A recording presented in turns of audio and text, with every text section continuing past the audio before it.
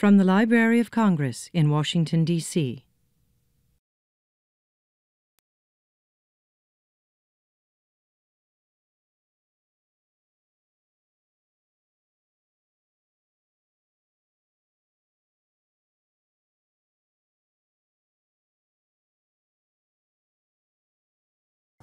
Ladies and gentlemen, Acting Librarian of Congress, David Mao.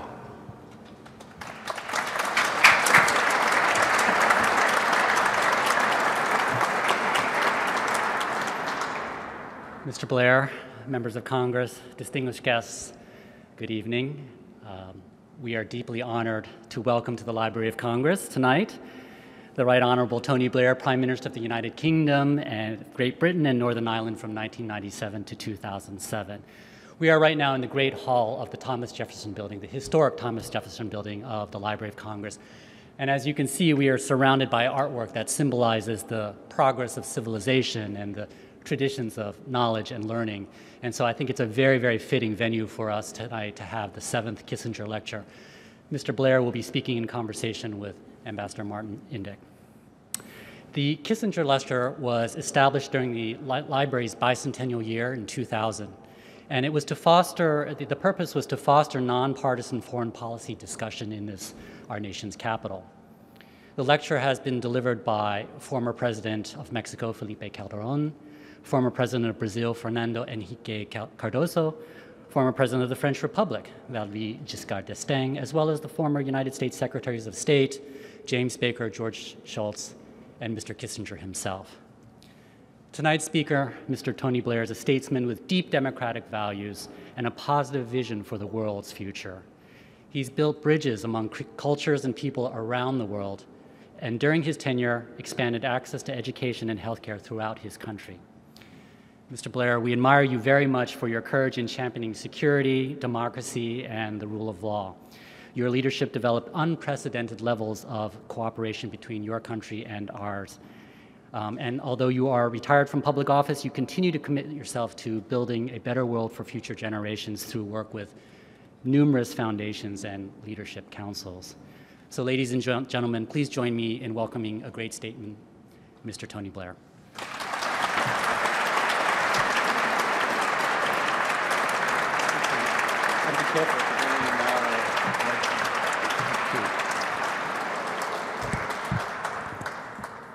Thank you very much indeed, David, and ladies and gentlemen, it's a great honor to be giving the Kissinger Lecture this evening in this wonderful and august building. Henry Kissinger was always a great foreign policy role model of mine. He's now actually a role model of mine for the aging process. I always say to him, if I manage to get to his age, I'll have done well. But if I get to his age with even a quarter of his intellect and brilliance, I will be truly blessed. I once actually asked Henry, what's it like being Henry Kissinger? And he said to me, well, you know, he said, a few months back I was at a party and a woman came up to me and she said,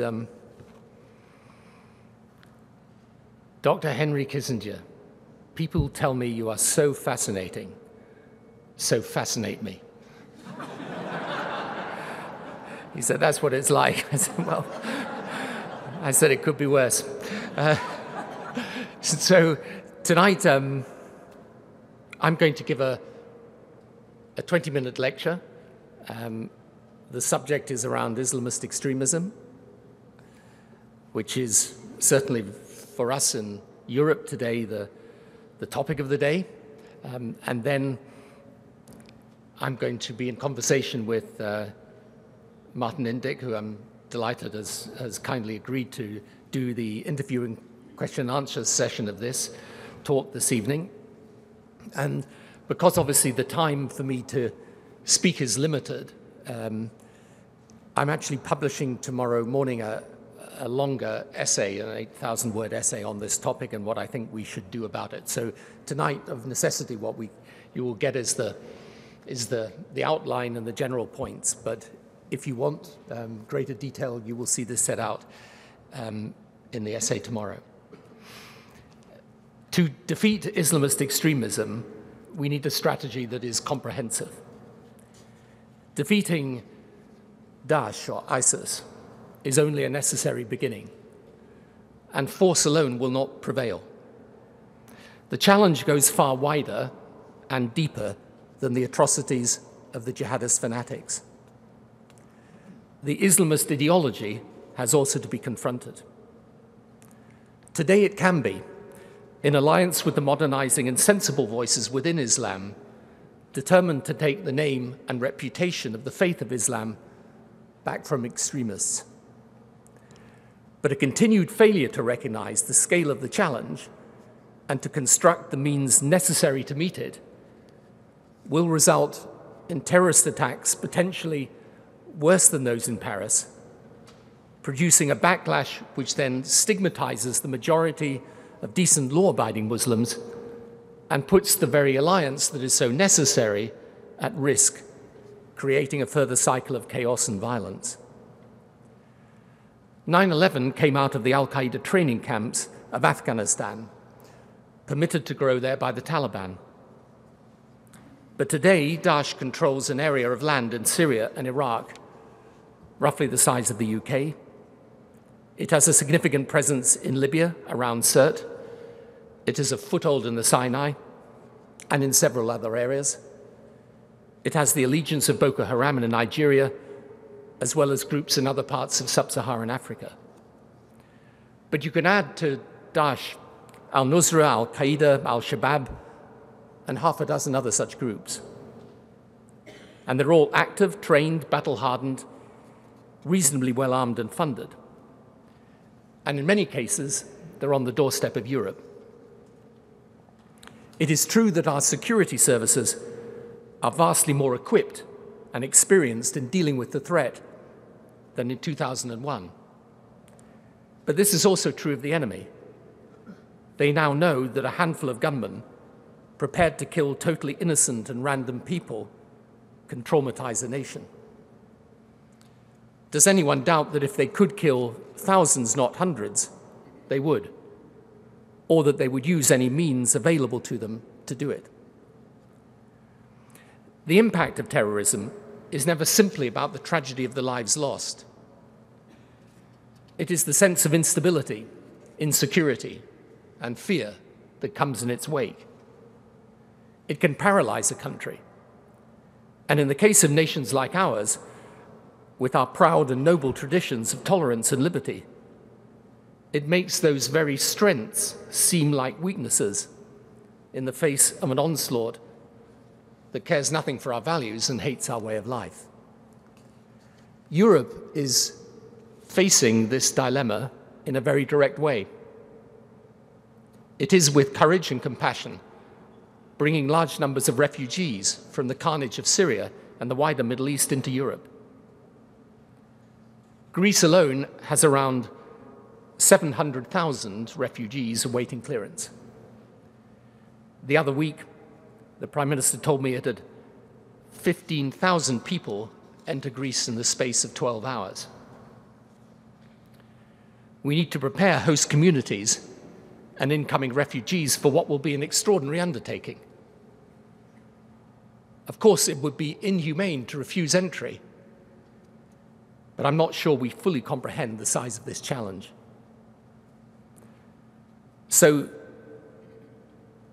what are the pillars of such a comprehensive strategy? First, the immediate task is, of course, to defeat Daesh. Paris has galvanized opinion, but we need to understand the full nature of what has to be done. They have to be eliminated on the ground, not just in Syria and Iraq, but in Libya too, and the other countries in which they are present. Together with our allies, we have to do what it takes to defeat them and defeat them completely. This will require a combination of military, diplomatic, and political measures.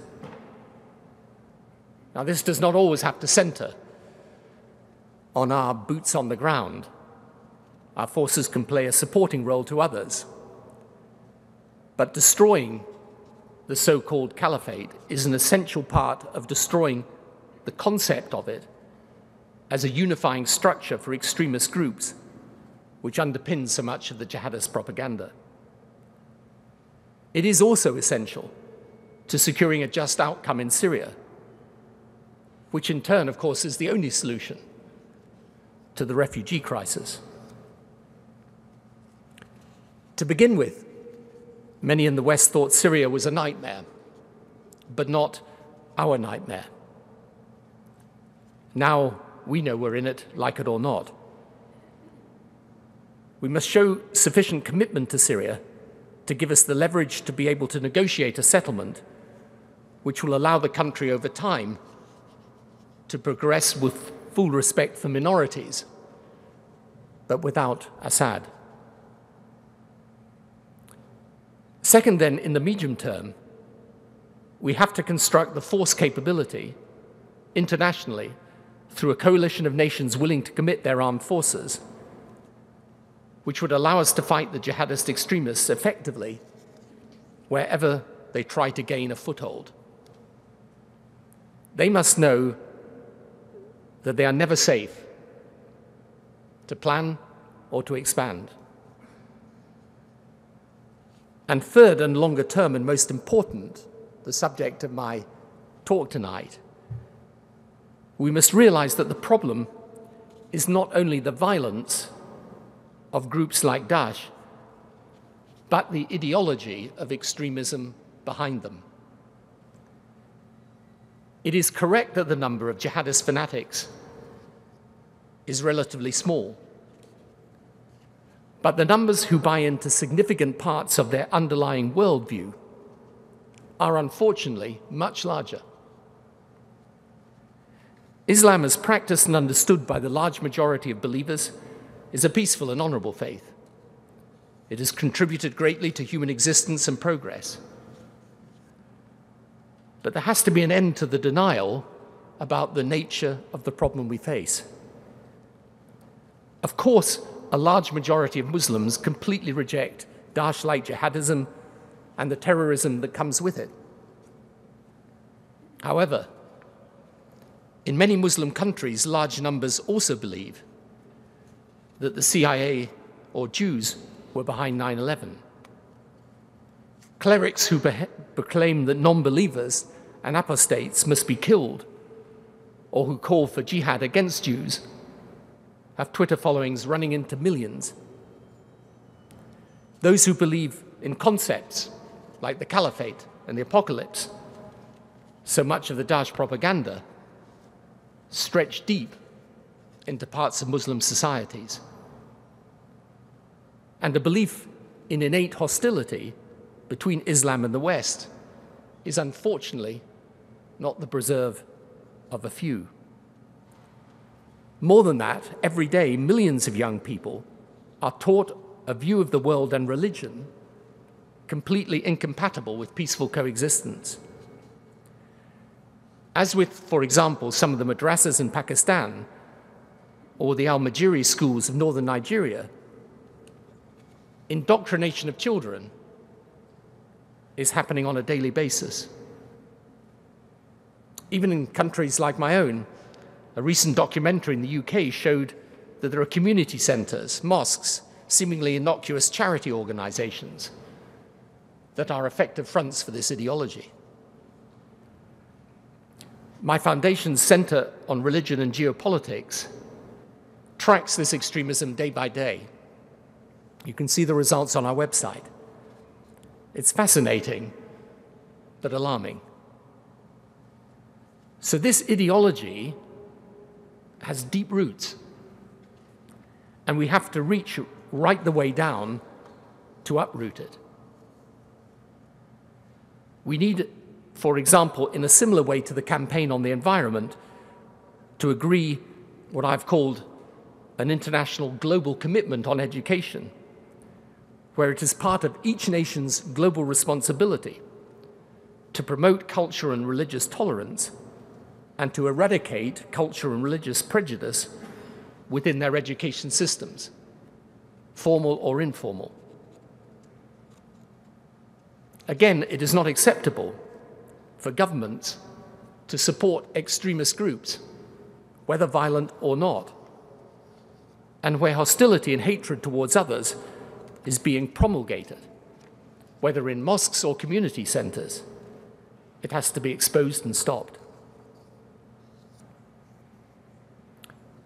Fourth, on the positive side, we have actively to support those who are confronting the religious doctrines of the extremists. There are, in fact, now many brave and serious theologians, like those from the Al-Azhar Mosque in Cairo, renowned clerics like Sheikh Abdullah bin Bayyah, who are showing how the true teaching of Islam leads to peace and reconciliation with the modern world. But they need the weight of a concerted international effort behind them. We have to organize the use of the internet to disseminate messages of peaceful coexistence and hope. But we have to do it at scale. And we have to build the alliance between Judeo-Christian civilization and those within Islam who are prepared to lead the fight against the perversion of their faith and the extremism which goes with it. But again, we have to do this with urgency and heft, and we have to organize ourselves to do it effectively. Fifth, we sometimes look at the Middle East and we see such a mess that we prefer to stay out. The attacks in Paris, as if we needed further reminding, show us the futility of that. The Middle East's harsh and tumultuous transition is our affair, because it is near to us, certainly in Europe, because it is where the heart of Islam beats, because we have our own large Muslim populations, because we have allies, not only Israel, but Arab nations too, who expect and deserve our support, and whose support in turn we need to succeed. And because if we don't act, then into the vacuum will step those whose interests and values may be opposed to our own. In my view, it is better to see the Middle East, and indeed Islam, as in a long process of transition. The Middle East to achieve rule-based economies and religiously tolerant societies, and Islam to recover its rightful place as a faith of progress and humanity. Looked at in this way, the Middle East is not an impenetrable mess to stay clear of, but a life and death struggle in which our own interests are intimately engaged. So across the region, we should be supporting those who are fighting back against the extremism. In each case, we should be promoting those who will work for a modern and open-minded future for the Middle East and for Islam. For the Gulf states, Egypt and Jordan, these are our allies. And where our allies have their own challenges of change and modernization to go through, we should be helping them actively to evolve in order to avoid the destabilization of revolution. And where there are groups or nations who are trying to impose or export an ideology of extremism, as with Sunni extremist groups of various varieties, or Shia, as with Iran and Hezbollah, we should be again actively constraining and opposing their influence.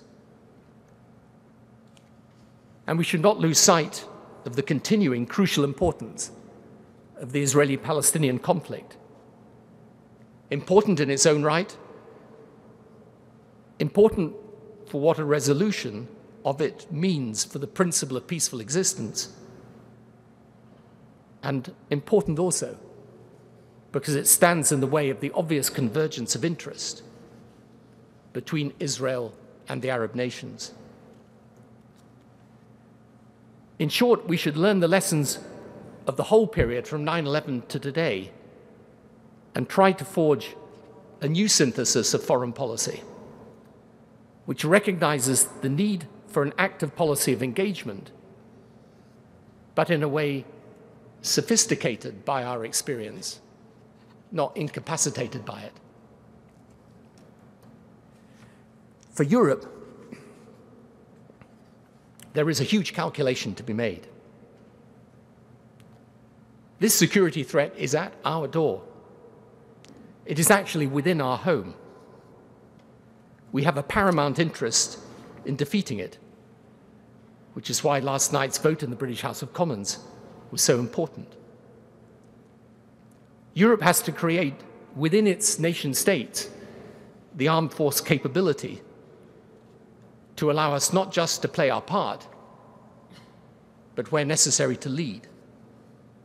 And we have to educate our own citizens and those now coming into our countries on what our values and our way of life mean, why they matter to us, and why we will defend them to the last. So we need that comprehensive strategy with all these different elements brought together. Elements that aren't just about military power, but are also going to the roots of the extremist ideology that gives rise to the violence. But let me end on a note of optimism. This is a battle we will win. There is no doubt in my mind of that. From one corner of the world to another, the overwhelming majority of people, whatever their faith, want to live in harmony and peace. The Islamist fanatics will never kill the spirit of civilization.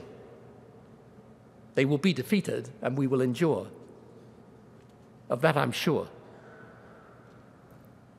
But to defeat this fanaticism and the ideology that accompanies it will require leadership, vision, and a determination that only full measures will do. Thank you.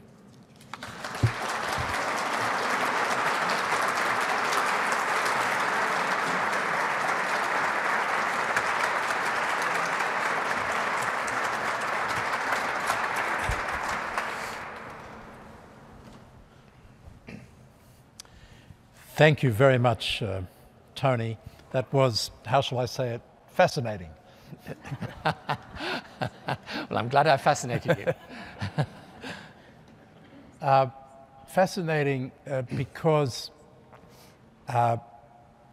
as coherent and compelling the strategy that you presented is, there's a gap between the very cogent argument that you make about what needs to be done and the will in the United States and the capacity in Europe to actually do it. So how do you actually bridge that gap, if you agree that that gap exists? I mean, I think it is, it's the same challenge here in my country or in Europe.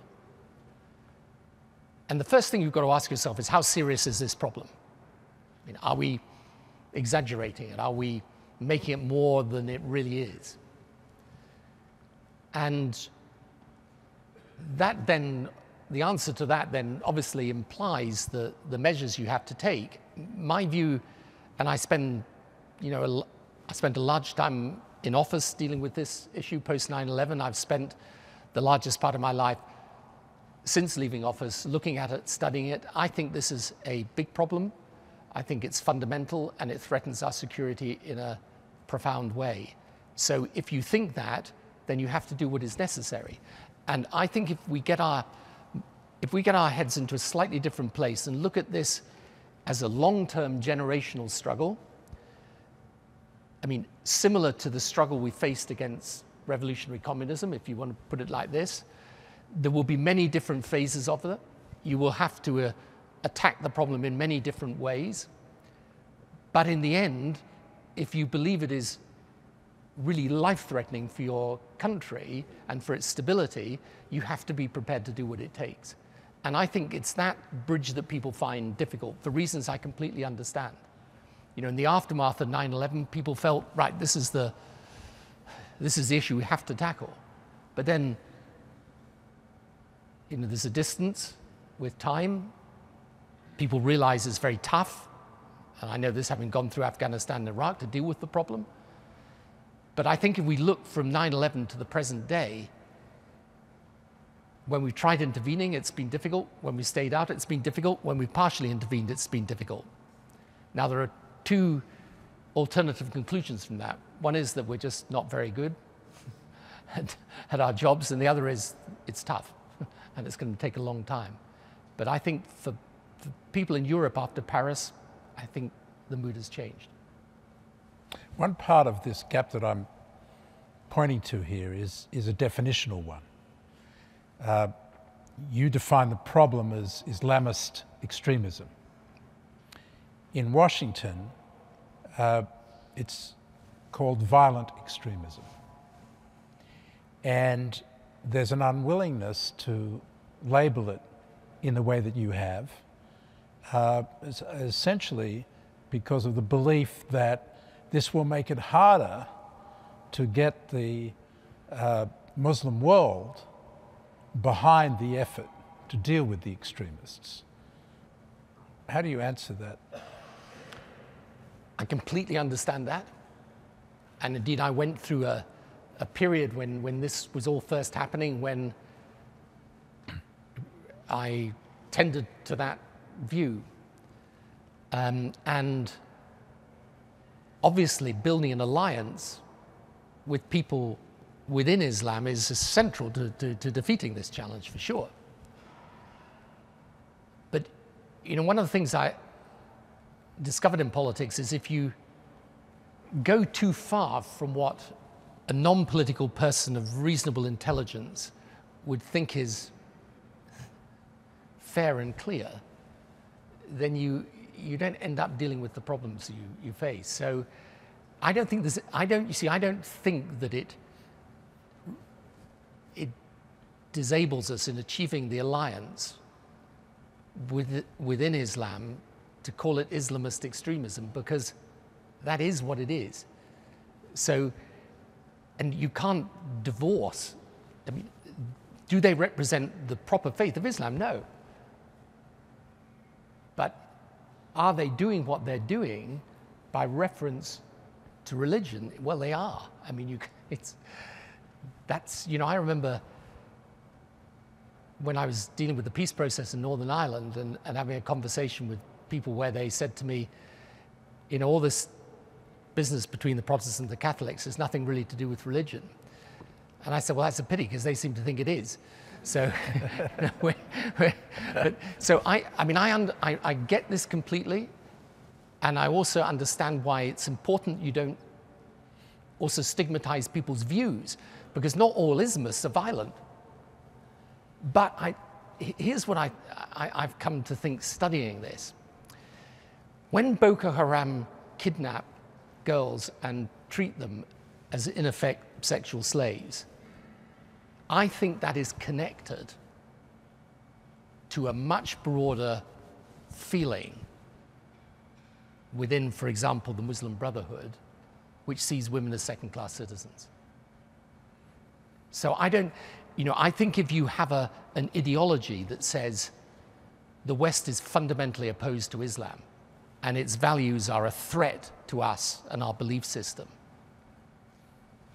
if that's what you believe in large number, you will get a small number of people who say, well, if we are humiliated by the West in this way, we should fight back. So my point is, until you destroy the narrative that underpins this,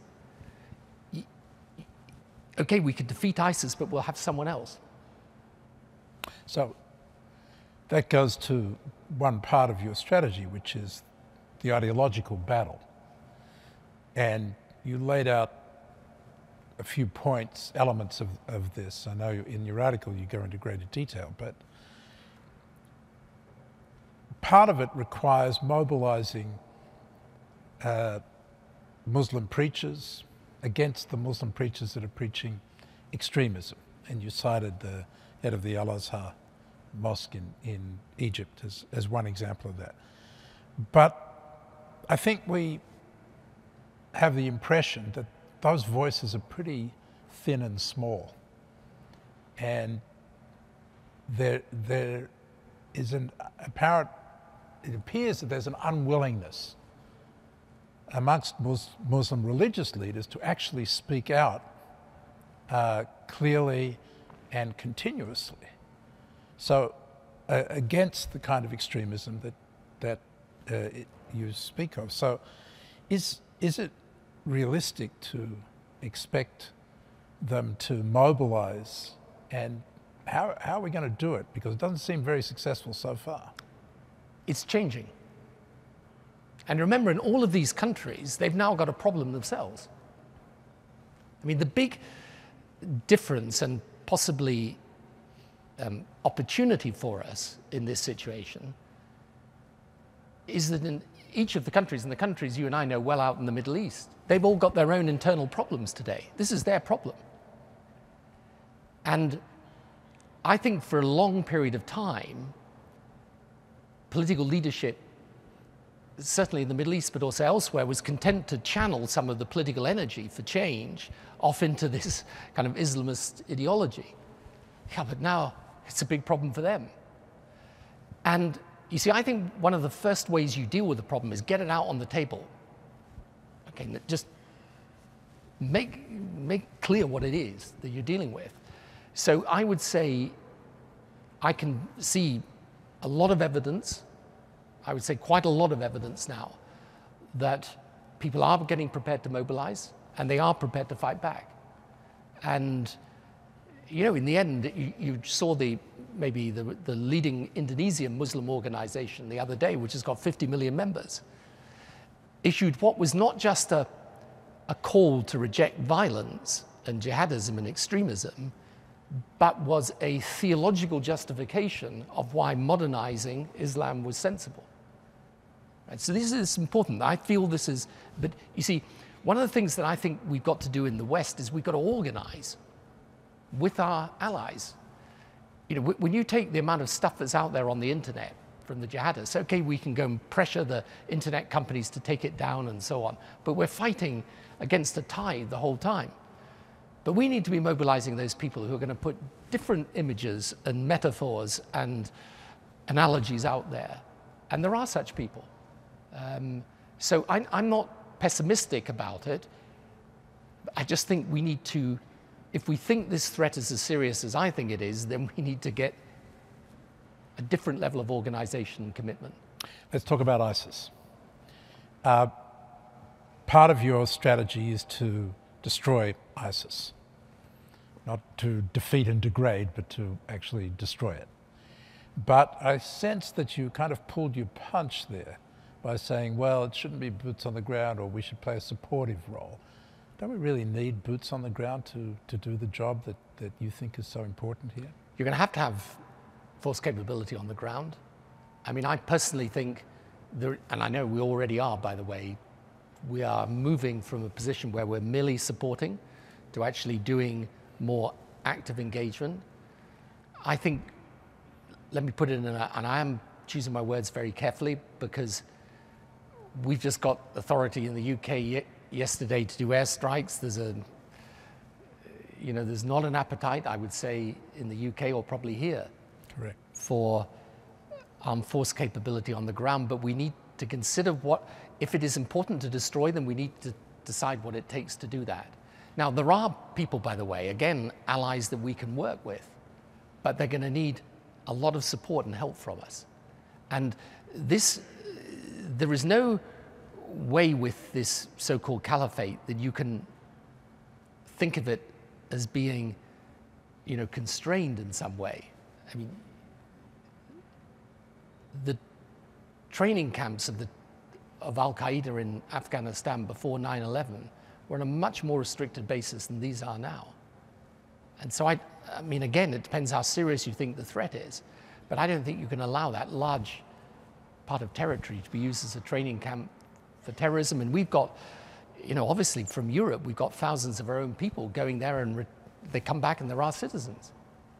And I think also destroying the concept of the caliphate as represented by ISIS is also very important.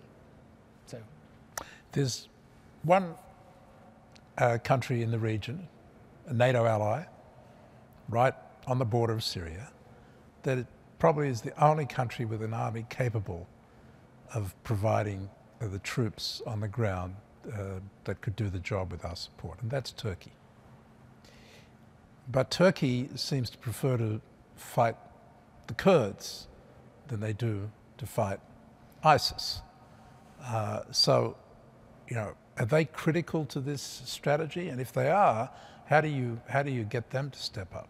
They are critical to it, and I actually sat with President Erdogan a couple of weeks ago in Ankara.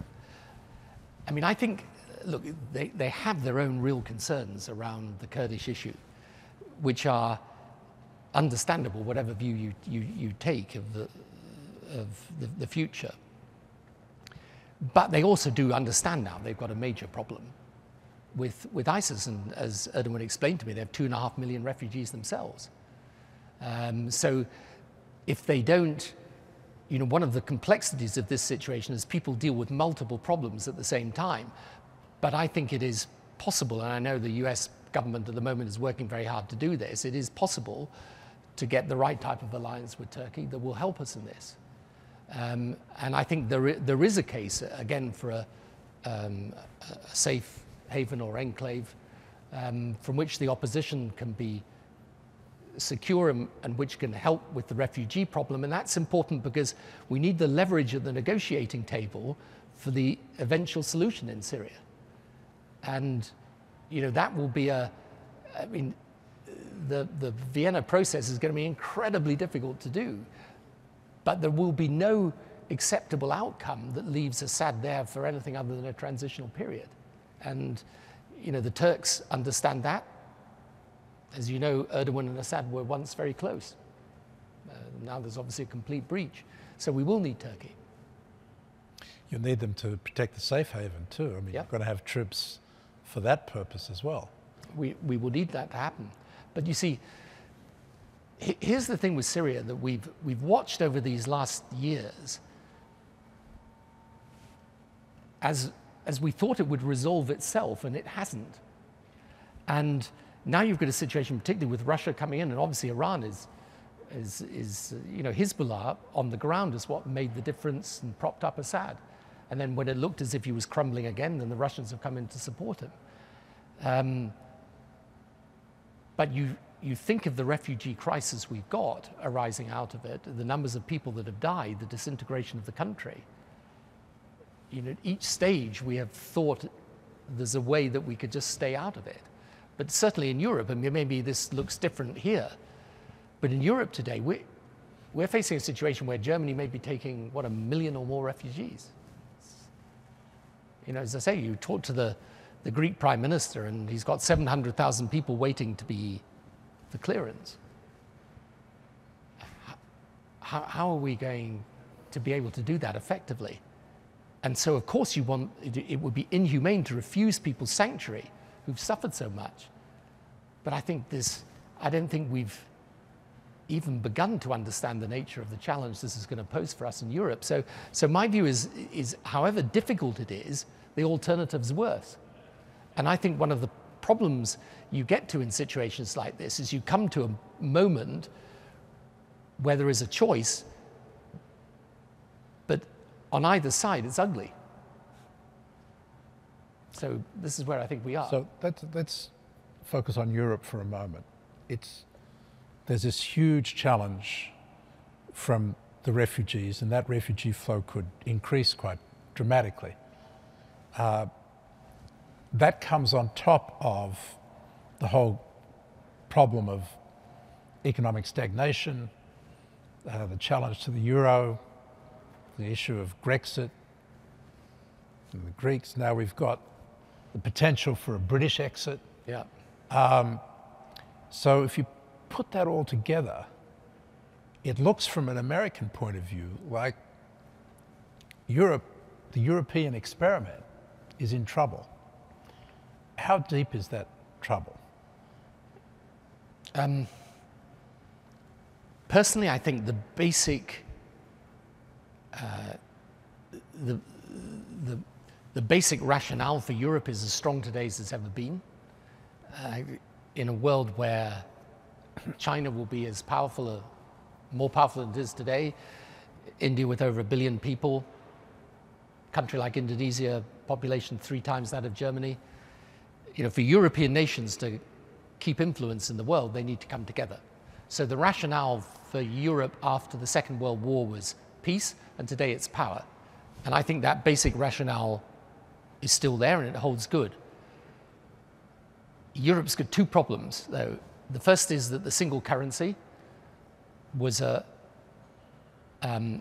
policy motivated by politics but expressed in economics. And it's caused huge difficulty for the members of the Eurozone and stagnation in the European economy.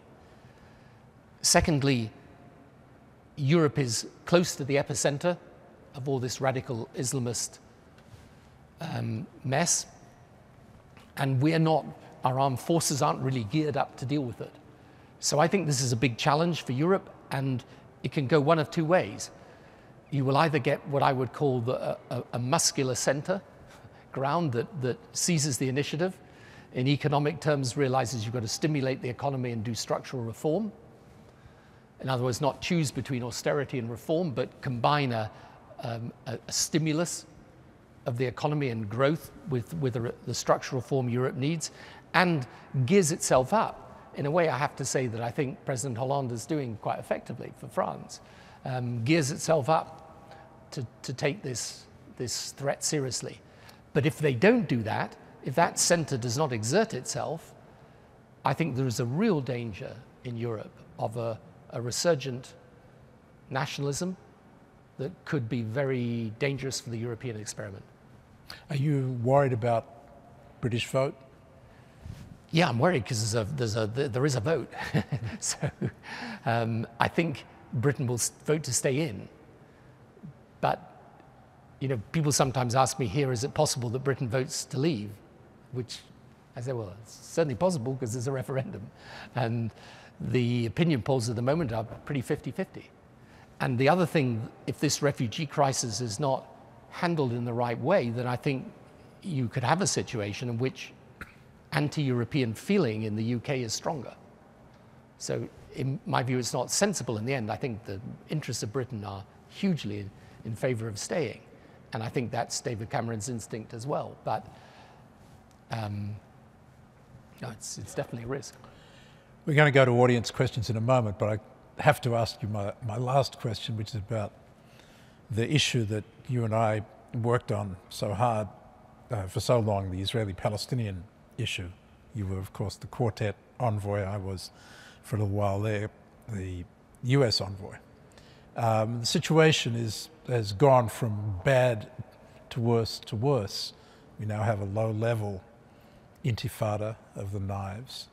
A right-wing government in Israel that is, you know, moving, if anything, further to the right and further away from the 2-state solution that we were trying to promote. What do you think needs to be done there? What do you think can be done there now?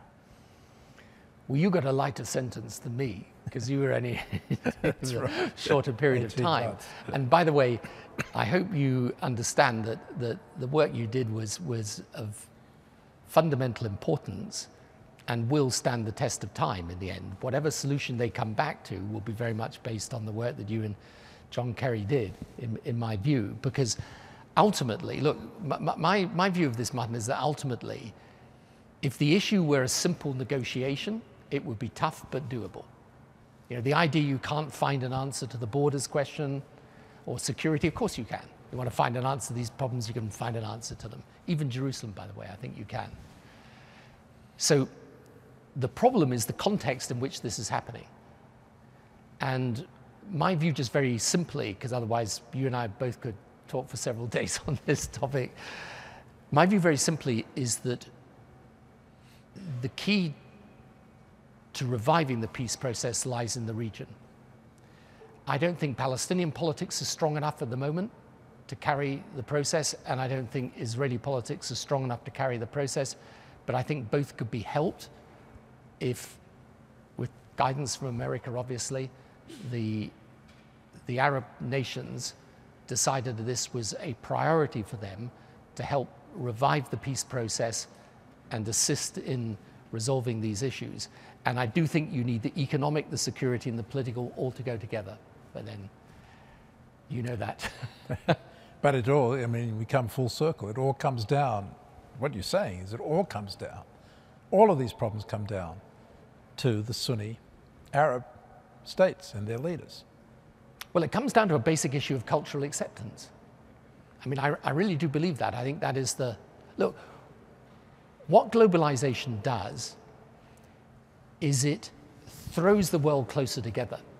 And what that means is if you have a closed-minded attitude to the world, in that process of integration, you're seeing a threat and you're fighting against that.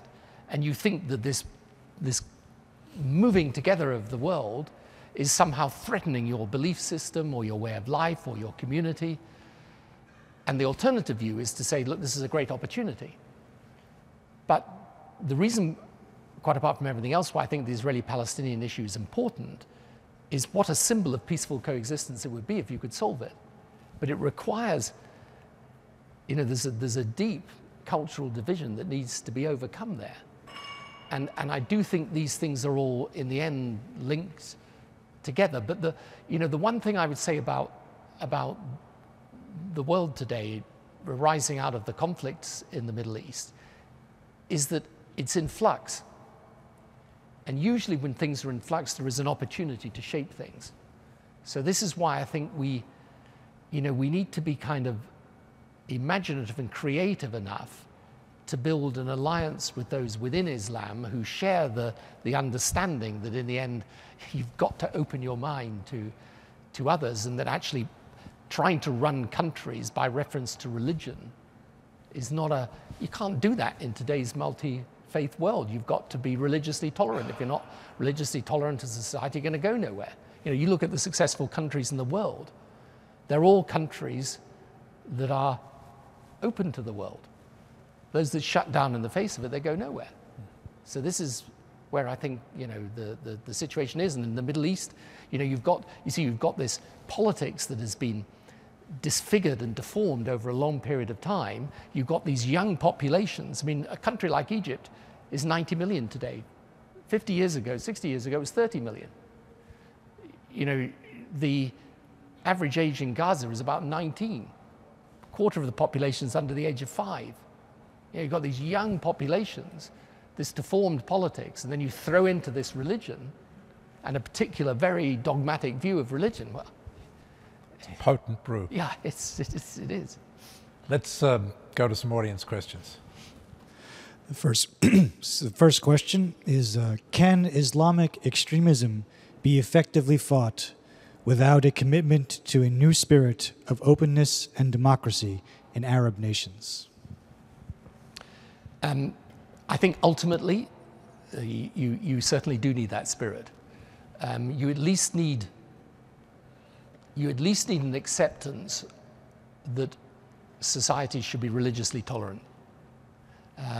So you can argue about democracy, certainly in relation to some of the Gulf states, but an open mind, certainly. There is no way out of that, I don't think. And I think this is where we've also got to recover our own confidence in our own belief system. I mean, I think it's interesting. I was in Congress earlier today and talking to several members of Congress, and I was interested in the sense people, I think it's quite important for America to understand sometimes that even though people will be very critical of America, underneath all of that, there is also an admiration. And, you know, I will say to people, it's a great test of a country. Are people trying to get into it or out of it? You know, I mean, basically, I think your problem is immigration as it is in ours. So I think, you know, I mean, maybe I'm completely wrong about this and far too sort of utopian about it, but I actually think most people, if they're given the choice, would prefer to be living in a spirit of open-mindedness with other people. And I find even in the most, you know, even in the countries where all this Islamist stuff is most rife, you know, I still believe a majority of people would be perfectly happy in coexistence. But this is always the way that the extremes can create the tension through violence that divides the community. But yes, I think a spirit certainly of the open mind, and in the end, I think of democracy is necessary. The next question is about, excuse me, both the United Nations and NATO, and what roles they each may play in these conflicts. Yeah, I don't know. I think it's very hard for the United Nations to. One of the things I'm saying today is we need to get organized. And one of the things I found when I was Prime Minister, but I think it's even more true today, which is probably why the G20 was created, is that United Nations it's just kind of, it's hard to get it to focus down and implement. You know, so it's obviously important as an authoritative body because it assembles all the world's nations. But if you wanted something done, you know, you wouldn't necessarily go there first. And that's why I think on this, for example, you need something that's somewhat more ad hoc and informal. And that's why I'm suggesting, you know, the UN, for example, actually does have a good counter-extremism unit, but, you know, most countries don't operate kind of through it. And I feel there needs to be a lot more organization in this. And then I think when you come to the armed force capability part of it, you also need to do that. And NATO alone is not, that's not what NATO was created for. So it's difficult. And I think you need, again, to look at how, for example, Europe definitely needs to up its defense capability. The fact the UK is now recommitted to minimum 2% of GDP on defense is good, but I mean, other countries need to commit. But also, it's not just the fact you've got the armed force, you've got to have the combat capability and the, what is necessary to fight this new asymmetric type of warfare. I think the Gulf states are already looking at how they come together, and of course they're fighting this big battle, the Saudis and Emiratis, the Qataris in Yemen. And then we need American leadership, always. So I think NATO has a role to play in that, but I'm not sure that NATO institutionally is capable of doing it. So I fear that right now, given the urgency of this, we need to look for different ways of assembling the right coalition of purpose. It struck me, though, that NATO could play a role in your strategy of safe havens and no-fly zones, building on the fact that Turkey is a NATO country. If you can't get UN Security Council cover, that a NATO cover could actually be quite useful if you could persuade Turkey to play the role that you wanted to play on the ground. Yeah, no, NATO basically maintaining the no-fly zone. Yep, no, I agree. The UN side of it, I mean, it relates to a question that I had about the aftermath. It's a question that President Obama asks his aides all the time, which is, okay, let's say we go in there and defeat them again. Who's going to do the job afterwards? Who's going to fill that vacuum? We saw what happened in Libya. There's a fundamental problem of collapse of institutions. And how do you rebuild the institutions, and who does that? And couldn't the UN actually play an important role there? I mean, we went through this in Afghanistan and Iraq, obviously, and then Libya now. And one of the problems is it's not just about rebuilding institutions. Often it's about creating them, because so-called strong men were often in charge of weak states because of the way that they were run. And I think the change today, I think, that would allow us to do this better is A, we've got experience, B, we have allies, and C, we now understand that without the security element being in the correct place, it's impossible to do anything else. I mean, my instinct about this, though, is that we've got to, this is why I say we've got to look upon this in a different way. If we're expecting a quick result and a clean sort of, okay, now that's done, I think we're kidding ourselves. But I think sustained engagement over a period of time, though difficult, is preferable to a vacuum that is going to be filled by either extremists or other interests and powers that may have an agenda completely contrary to our own. And therefore, I suppose what I think ultimately is that the difficulty of doing it is not as great as the danger of not doing it. But I think this is, I say to people the whole time, this is really difficult. Yeah. And Americans, listening to you, I think a lot would say, well, we did that. We went in there, yeah, and we tried to rebuild Iraq, and we tried to rebuild Afghanistan, and we spent a huge amount of American blood and British blood and treasure, trillions of dollars, and it didn't work. So why do you think it can work this time around? Just because we know better how to do it? I think partly, but I think also because you've always got to ask the question, the counterfactual. So, I mean, leave aside Iraq for the moment, which is maybe more controversial in this sense, but if you look at Afghanistan, it would really be better if we had done nothing, or if we hadn't tried to do that building. You see, when we were fighting the Cold War,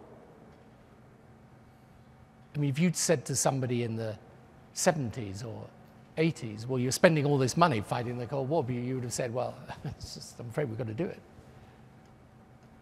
And it all depends how you identify the problem. If the problem is, violent extremism, a group of fanatics, then you're probably right. You try to contain it. Yeah. But if it isn't, and it's broader than that, then I think you do have to try and defeat it completely. And so I think so much of the policy consequence flows from that initial analysis.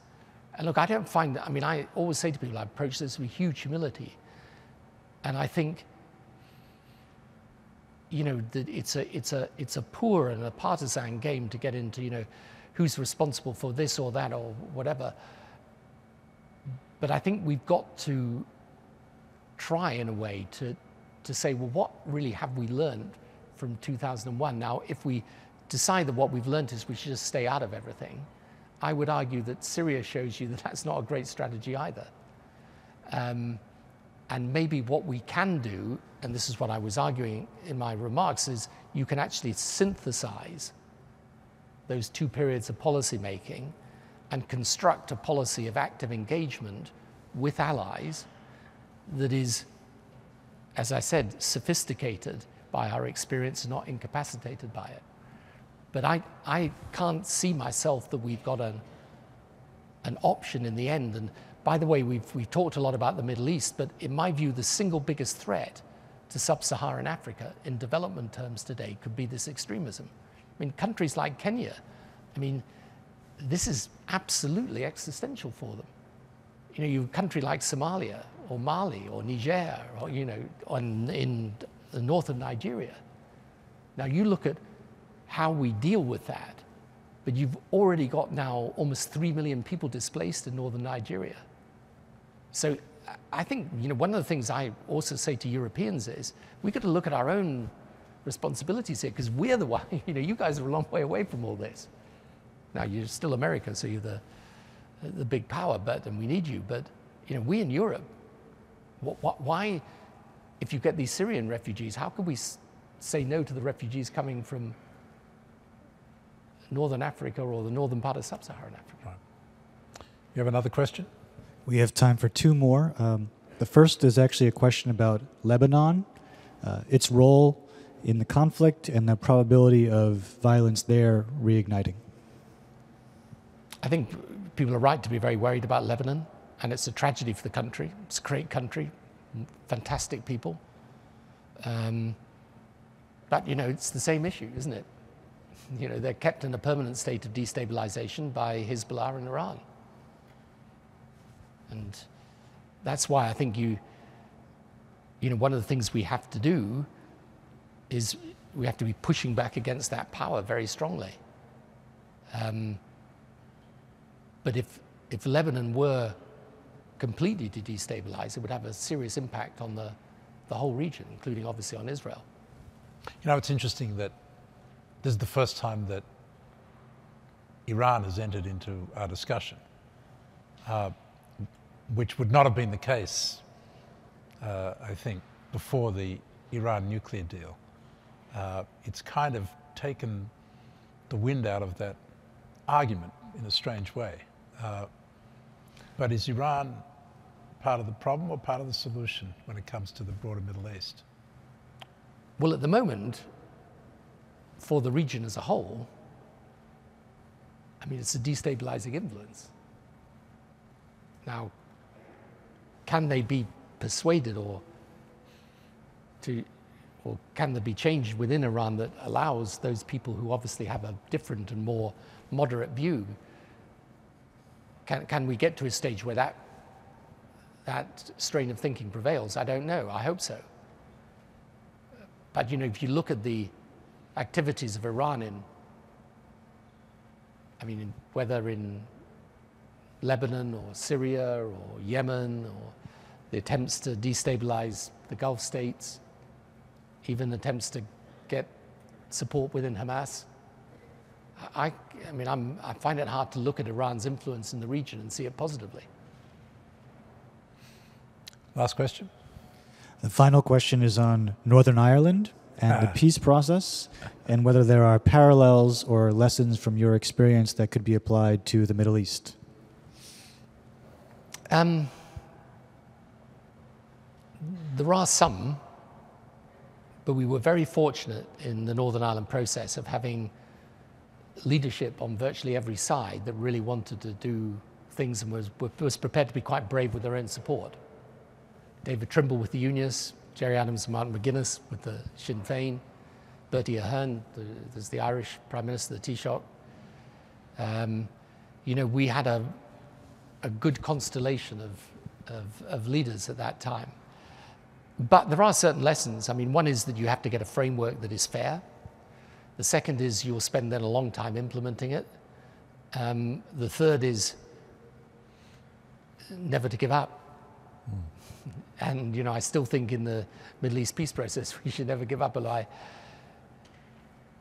I fear the personal consequences of carrying on with my head against that brick wall. But the other great factor in Northern Ireland was the spirit of the Irish, obviously.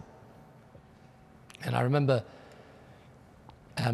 what we used to do in Northern Ireland is that when we hit a logjam in the negotiation, we'd take the Irish, the different parties all away for a sort of weekend to kind of brainstorm and get everyone back on track again. Get everybody drunk? Right. I was putting that more diplomatically. But I remember there was an occasion in 1999 when my wife was then pregnant with our child, who was born in Downing Street. And during the course of one of these weekends away, one of the delegation from Northern Ireland came up to me and said, congratulations, Prime Minister, it's a wonderful thing, your wife's expecting a baby. And he said, what do you think you'll call it? And I said, well, I don't know, I think if it's a boy, I think I'll call it after my father, Leo. And he said, that's a lovely thought. It's a lovely thought. Anyway, my wife gave birth. We were away a month later, and I saw this guy again, and he had the fantastic suntan. Now, I don't know whether you've ever been to Northern Ireland, but there's many great things about Northern Ireland, but you're not liable to come away with a suntan. So I said to him, my God, you look fantastic. Where did you get that suntan from? And he said, well, actually, you're responsible for it. I said, I'm responsible for it. He says, yeah. He said, remember that conversation I had when I asked about your wife being pregnant and asked about what you might call the child? I said, yes. He said, well, the next day I went down to the bookmakers and put £1,000 on the name of the child.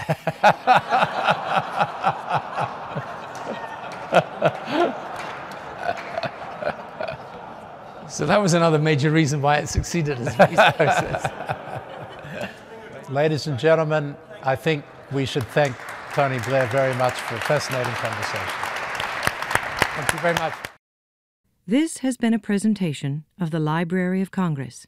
Visit us at loc.gov.